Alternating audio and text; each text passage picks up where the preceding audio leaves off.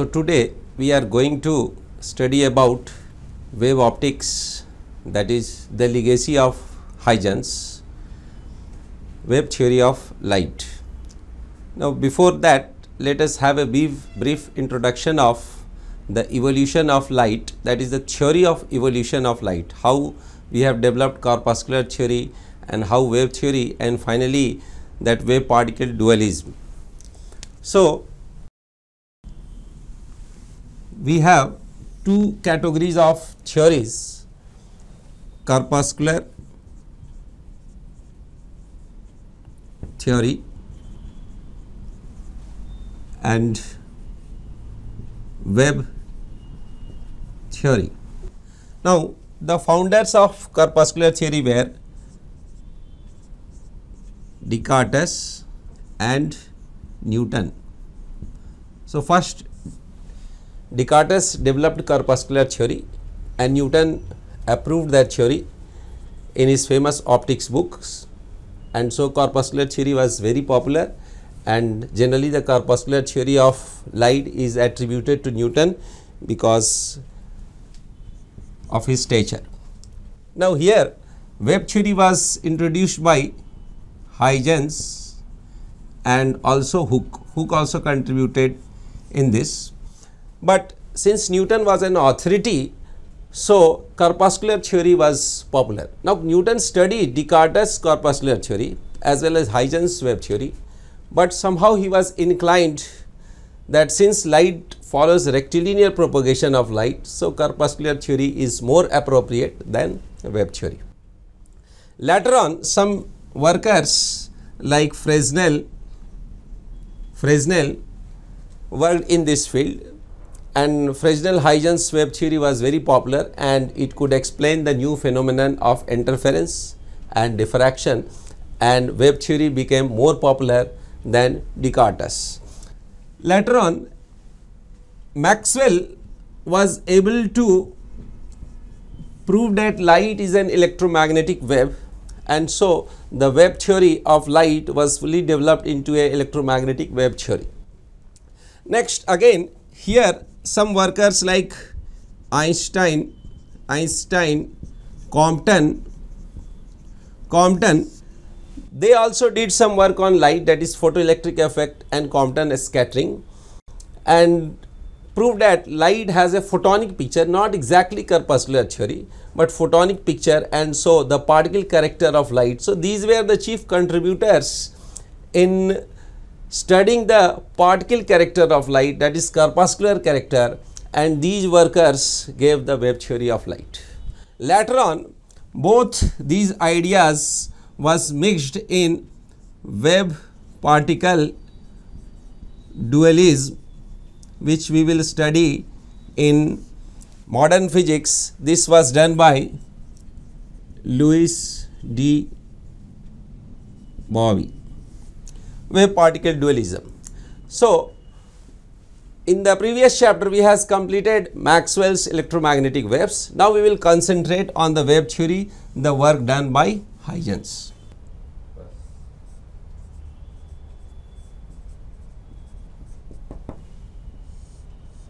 Now before developing Huygens wave theory, let us be familiar with some basic terminologies which we will be using in wave optics, that is what is a wavefront. Now what's a wavefront? When we drop a pebble on a calm water surface, then we see that circular ripples is produced on the water surface. So these circular ripples are called wavefront. The wall of the wave will be called wavefront. We write it like it is the locus of all the points, it is the locus of all the points which are in same phase and has same amplitude. The locus of points which are in same phase and has same amplitude is called wavefront. So you see, example, there can be a numerous example. Circular wavefront, circular wavefront. Now, when we drop a pebble on the calm surface, then there will be circles of depressions. All the points on this here are depressed and all the points on this circle are elevated. All the points lying on this circle we feel that has a somewhat higher level than the nearby surface, and so we call this as circular wavefronts. Wavefronts. So, all the points on this circle have the same displacement from the adjacent free surface and they are moving with the same velocities outward. They are in same phase and same amplitude. Now, this is the wavefront and the wave propagates along the normal to the wavefront. So, this is the property of wavefront, that the ray will be always propagating normal to the wavefront. This is circular wavefront. Similarly, we can have spherical wavefront. Spherical wavefront. What's a spherical wavefront? Similar to circular wavefront, it's a two dimension. If we have a point object and that is a point object source which is emanating wave in all directions, then in a homogeneous isotropic medium, the wavefront will be a spherical wavefront. So, the wavefront emitted by a point object in a uniform, in a homogeneous isotropic medium. Isotropic means the properties are same in all the directions. Isotropic medium, the wavefront emitted by a point object in a homogeneous isotropic medium are spherical wavefronts. These are spherical wavefronts. Now, when the spherical wavefront grows at a large distance, a portion of the wavefront can be approximated as a plane wavefront. So, you see this is a spherical wavefront. I am drawing in two dimension. So, this is a spherical wavefront. Spherical wavefront.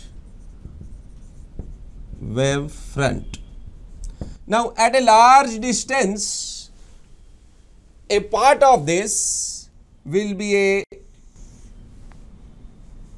planar wavefront, can be approximated as a planar wavefront. So, this is plane wavefront. So, we live on round earth, but we never feel that we live on a round earth. We feel that we are on a flat surface, because our horizon, when we are on the surface of earth, we are on a part of this plane surface. So, this is a small part of this big sphere, so it appears to be a plane wavefront. So, when we are talking about a part of a sphere, that can be approximated as a plane wavefront. Similarly, we can have a cylindrical wavefront, that is cylindrical wavefront. So, in a homogeneous isotropic medium, suppose I have a linear source. These points are linearly distributed and they cause a disturbance into the system. So, the waves originate from here. So, you see they form a cylindrical wavefront. So, this is cylindrical wavefront. So, all the points on this cylinder are in phase. This is cylindrical wavefront.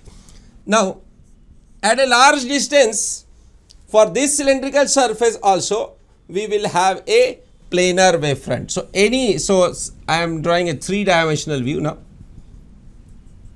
So, this is again a plane. So, these are planar wavefronts, plane wavefronts. Cylindrical wavefronts. So, at a large distance, a portion of this behaves as a plane wavefront.